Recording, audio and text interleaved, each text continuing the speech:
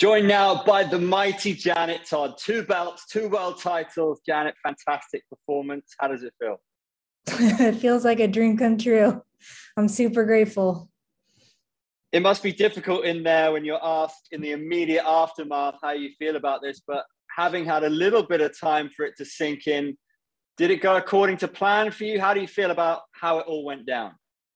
It all, I was talking about it in the car ride over here. I always, visualize the fight going so beautifully, but it never really happens that way. But, I'm glad I was able to adapt and, make it happen. It's not your first rodeo. You know how to win these 5-round wars, but how important was that 5th round for you? What was said on the stool to you and what was going through your mind?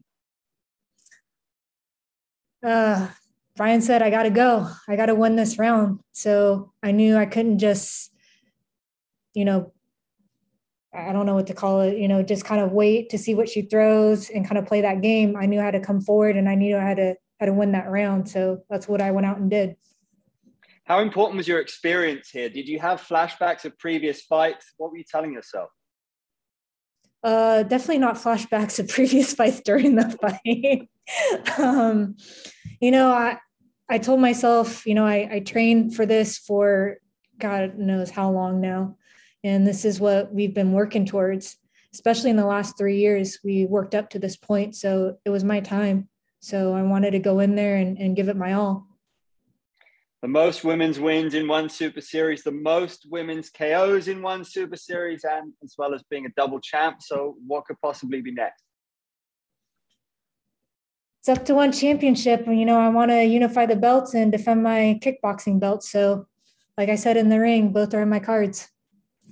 How proud of you are you of those records? And are there other records that you're aware of that you want?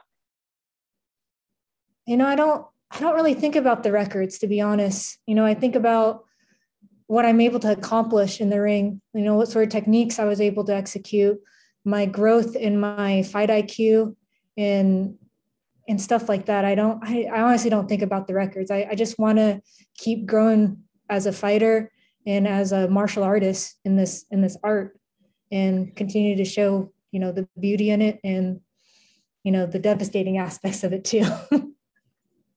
Lara seemed to grow into the fight. She's a debutante. You were in her shoes at one point too. Did you feel the need to assert yourself early on? How did you see her growing into the fight? She fought very good. I thought she was a good challenge. I knew she was going to press the pace. I knew she was going to come forward. It was a tough fight. So, congrats to Lara. Did she surprise you at all? I've seen her other fights where she, did similar things. So I don't know if it's a surprise, but I know at this point, my fights aren't going to be easy. So that wasn't a surprise. Did you feel in control of everything at all times? Were there any moments where you were worried it was not going your way? I don't think about that during the fight because it takes me out of the moment. I'm just trying to listen to my coach and trying to see where the openings are at the time. So that's what I'm focused on. Were you shocked at all when they read the result? You looked totally shocked when they put the belt on you. I know it was close. So I knew it was coming down the last round.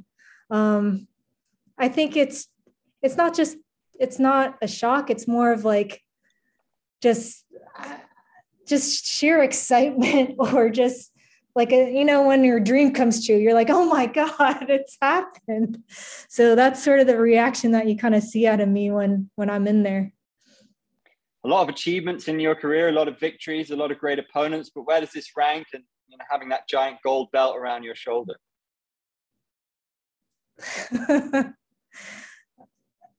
It's going to be one of my fondest moments that I got to share with my coach and Tiki. Like I'm so grateful for them. Like I said, I wouldn't be here, without their guidance and their support. And, I'm glad I got to share this moment with them. This sport has a habit of bringing opponents back around to each other, and you never know what happens. What do you think of the future for Lara Fernandez? What do you see from her, and do you think you might meet again? Yeah, there's always a possibility of that. I mean, I fought Stamp twice. I think she has a bright future ahead of her. She's so young. She's a tough girl. Do you have a message for Alicia Rodriguez?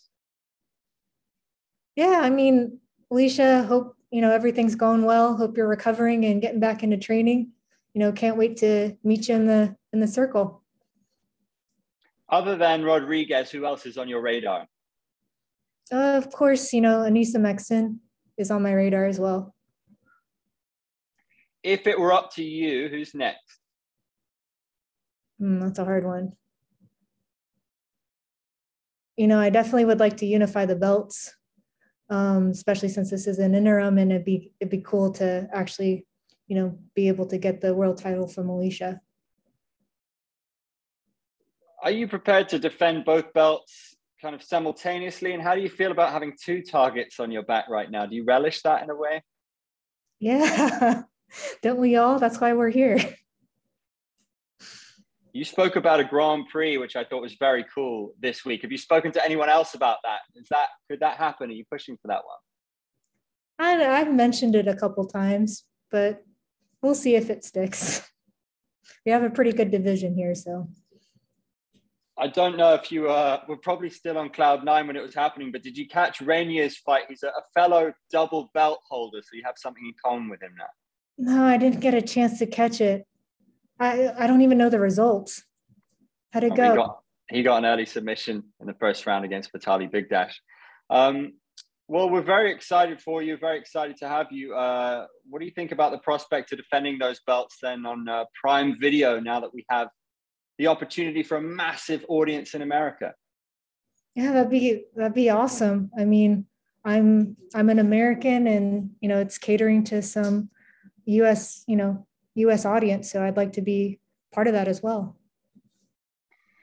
Well, tonight, a very special piece of history for JT. More history to be made, I'm sure. Massive congratulations. Good to see you. Thank you so much.